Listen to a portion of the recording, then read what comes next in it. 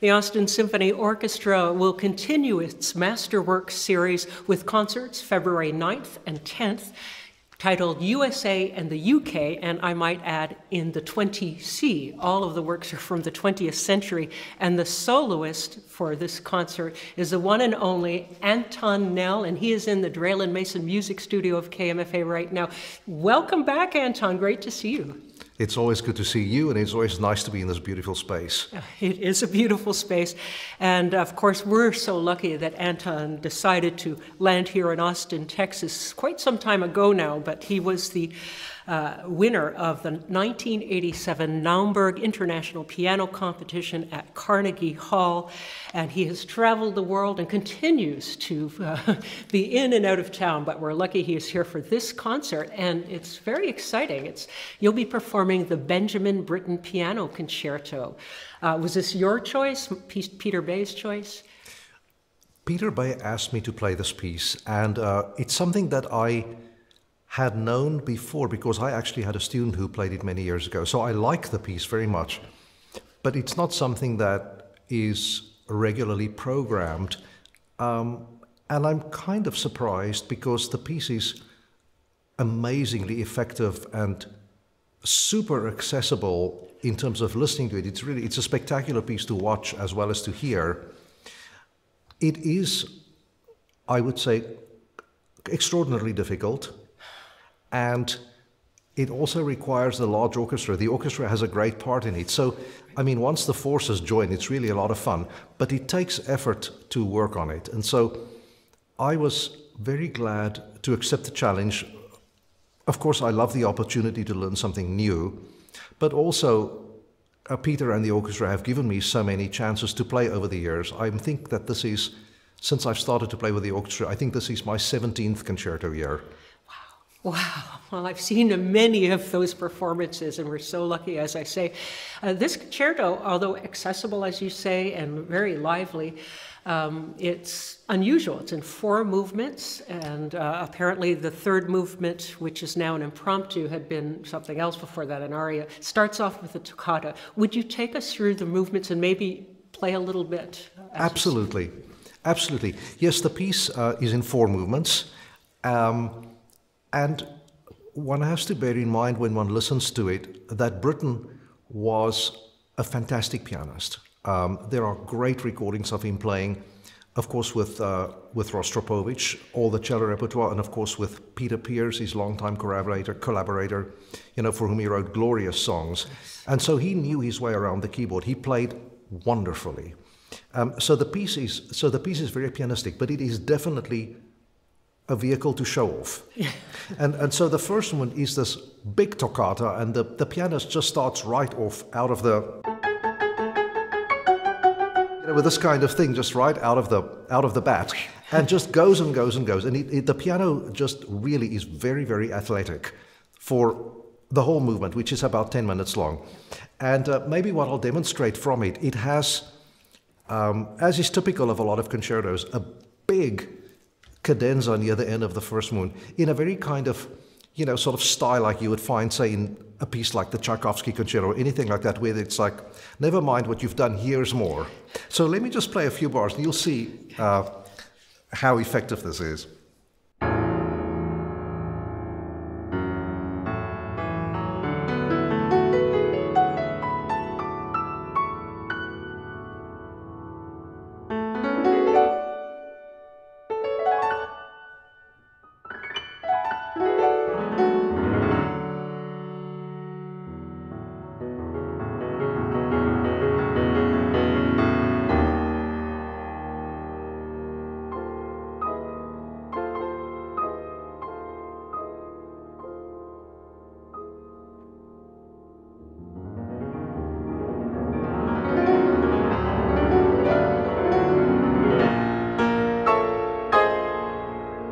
You know, etc. It goes on and on and on. It's very exciting. Then the second movement is a waltz. And this is, well, it's just filled with charm. It sort of has this great line for some solo instruments. It's maybe even, you know, it could be something out of the Rosenkavalier or something. It's that kind of thing, and it is beautifully orchestrated. The piano part sort of swirls in and out of it. It's quite short. Delightful. Then it goes into a movement called Impromptu. Now, this movement, let me just find it here for you, was initially something else. And after the first performance, he replaced it into something that is more substantial and I would say on a higher level. And it sort of has a ground bass that follows through. It's a set of variations that starts with this very simple and beautiful solo thing.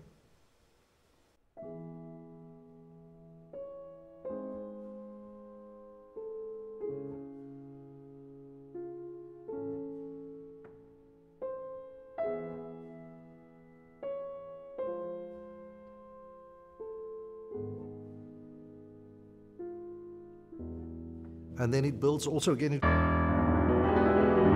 more cadenza thing, and then the orchestra joins in with this while the piano is doing the ground bass. You can hear those,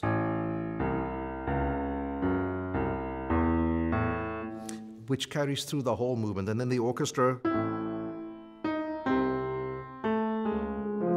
Beautiful, and a whole set of variations on that with many different kinds of moods and effects. It's very atmospheric, and you see glimpses here of Britten's later works, where he's a master orchestrator. Some of the sounds you might hear in pieces like Peter Grimes even, and things like that. So this goes on for a while, and then without warning, segues into the last movement, which is a march. And this one is maybe the lightest, and it's sort of a little bit like a circus. It's sort of, it has in the orchestra preparing, and then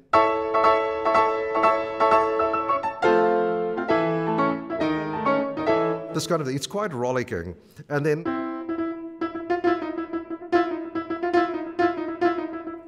it's quite fun. And it goes through quite an extensive workout and lots of very, very brilliant writing for the keyboard. And then, of course, it finishes off with a very blistering and super virtuosic and exciting coda. The whole work it's longer than 35 minutes. It's about 37 minutes long. So it's a very good workout for everybody. For yourself included. Thank you for demonstrating some of that. And as you said, and Peter Bay said on the Classical Austin show, it's almost amazing it's not programmed more. He thought maybe, because of the difficulty, not only for the pianist, but for the orchestra. So, you want to make sure that it can be prepared properly, and you're just the person to do it. I know that you love a challenge, and when I first interviewed you 21 years ago, we talked about your memory and that you have a very good memory for memorizing music, obviously, but when you have a new work, I mean, this is not a brand new work, but it's new to you, and you said it's quite difficult. How long have you been preparing this, and what does that entail? Well, quite a bit. I mean, I've known about this engagement for a while, and so what I do with something like this, I work on it in very small increments, and then as the performance gets closer and closer, it's kind of like a funnel. You sort of go into it, and yes, I've been nibbling away at it because I play so much other music all at the same time, and then you sort of leave it for a while and you come back. And I have notes in here. I see that I sometimes date all my work from about a year ago, but it's just a little bit at a time. And of course, studying the score and just getting to know it is the most important thing. And then gradually, it's a piece that's very rewarding. It sits well in the hands, but it's just for me, I can learn things quickly and I can cram if I have to, but it's a process I'd rather not do. I like to work on things over a long period of time and sort of let them internalize. And so with that's what's been happening with us. So I feel, that it's really ready and comfortable, and I'm excited to feel what it feels like when I played with the orchestra for the first time, because that's a totally different adventure. I know that nobody here has played it, and I'm sure that nobody here has ever heard it live. It's the same here, and what a delight that you will be performing it with the Austin Symphony, specifically because the first thing I ever noticed about you is just how you bring in the audience. The audience is always part of your performance. It's never like stand Oh back. no, I think everybody who will hear this for the first time will be amazed at how easy it is to listen to. I mean, if you have to compare it to, say, composers that we know, it is not even as contemporary as, or modern sounding, shall I say, as Prokofiev. I mean, it's more conservative than that even. So there's not a thing about it that is remotely sort of off-putting, and it's fun to watch because everybody is very busy. That's what I would say, but also as an audience member watching you, I feel like I'm along for the ride, like it's a joyride. I'm at least in the passenger seat when good. You're performing it. It's just thrilling. Well, that's it. I mean, everybody, it is a show. Well, would you like to play us something else, just what you feel like playing in this moment at this time? Absolutely. Since this concert has to do with the USA and with Britain, literally and figuratively, maybe I can play something by a composer who spent a lot of time in England, George Frederick Handel. We'll go right back to the beginning, and I'll play a set of variations called the Harmonious Blacksmith from his 5th keyboard suite.